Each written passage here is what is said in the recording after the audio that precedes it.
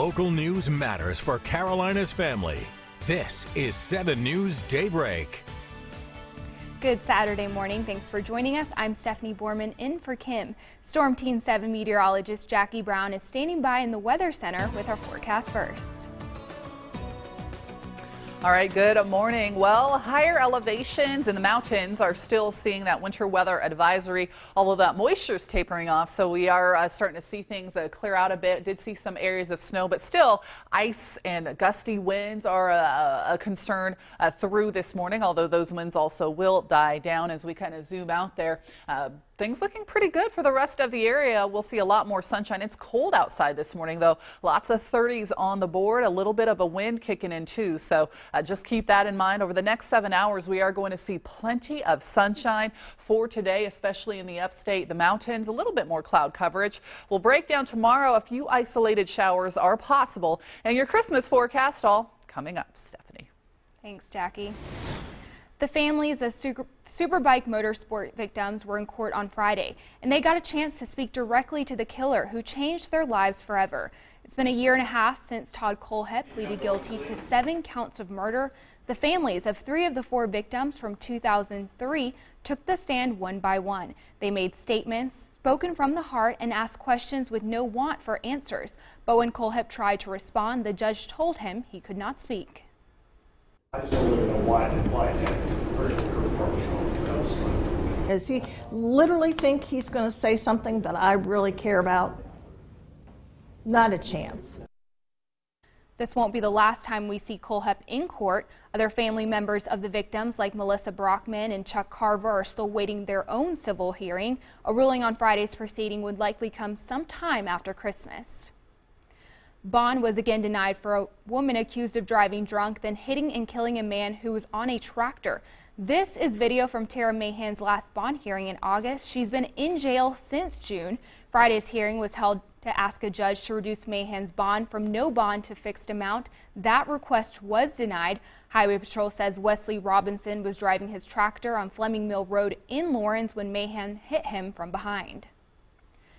Asheville police are looking for someone who robbed a bank. It happened at the BB&T on Merriman Avenue around 3 o'clock Friday. Police say the man in these pictures pulled out a gun during the crime and fled on foot after the robbery.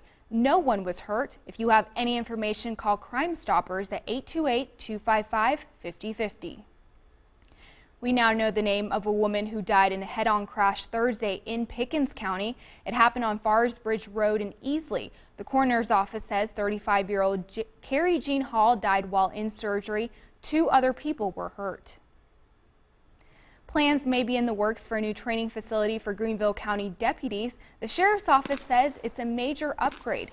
The Greenville County Sheriff's Office opened up the facility 27 years ago after they seized the 62-acre lot from a drug dealer.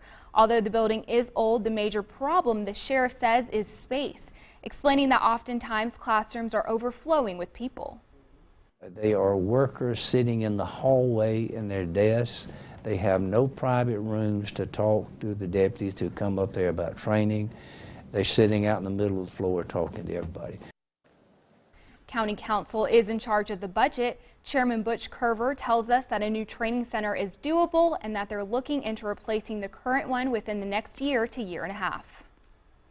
More deputies on the streets of Cherokee County trying to stop Grinches from ruining the holidays. The Sheriff's Office Grinch Patrol is in its 8th year. We rode along with Sergeant Nicholas Federico to get a closer look. An extra 8 to 10 deputies are on the streets through Christmas Eve to prevent burglaries and larcenies.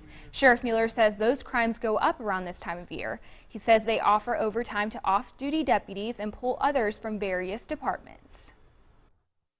Nothing more disheartening than to go to a home that's been burglarized and a family has lost, all the presents underneath the Christmas tree. The Sheriff's Office says they also patrol communities that deputies don't typically frequent and outlying areas near the state line. Sheriff Mueller says Grinch patrols have helped reduce those crimes over the last few years. Before you hit the open road, open the hood and inspect your car to ensure you'll make it home safely for the holidays. Today marks the official start of the year-end holiday travel period, and AAA says a record 4.7 million South Carolinians will be driving to their destination this holiday season. Auto repair shop owner Frank Jackson says with so much excitement to make it home for the holidays, there's one thing most people forget to inspect until it's too late. Pressure is a big deal too, so we're usually looking at tire pressures, and especially the spare tire pressure, which nobody ever thinks about until you're sitting on the side of the road and it's not sufficient. According to the State Department of Public Safety, between Christmas and New Year's last year, there were a total of 12 fatal crashes in South Carolina. If you do run into any car trouble while on the highway, just dial star HP from your phone for help. North Carolina ski resorts are up and running just in time for Christmas. Chief photojournalist Jason Parker went to Sapphire Valley Ski Resort, where there's lots of fun to have for all ages. All right, this is the time not to fall. Look good. It's a Norman Rockwell setting here. It's family orientated, small, no lines, no waiting. We hadn't been snowboarding in about 4 years, and so we were able to jump right back into it and practice some stuff on the slopes that we haven't been able to do at some of the bigger places. Yeah. This is where if you want to have little kids or not so little kids, but you all want to ski together, this is a great place to come. We have one run. Our main run is 1,600 feet with a 200-foot vertical drop. We have a bunny slope right back here. If you just want to have a little fun and go snow tubing, we have a 300-foot tubing run with a 60-foot drop. But if you just want to have a good time, easy skiing, family time, you want your kids to learn to ski, you want them to be better at skiing, this is the perfect place to come. Again, that was Chief photojournalist Jason Parker. Here's something fun you can do with the family tonight. Check out the Holiday Light Safari at Hollywild Animal Park in Welford. Admire the displays as you drive through the nearly 100-acre animal park, then check out the animals in the barn at Santa's Village. Hours tonight 6 to 10, and tomorrow they're open from 6 to 9. It lasts through January 5th. And this weekend, check out the Upstate's biggest holiday interactive light show. It's held at the Greenville Pickens Speedway in Easley. It's still going on this weekend and lasts through New Year's Eve. They have over 100 new light displays, Christmas carols, a petting zoo, and ice skating. This weekend, you can even visit with Santa. Hours are from 5:45 to 11 today and Sunday from 5:45 to 10 p.m.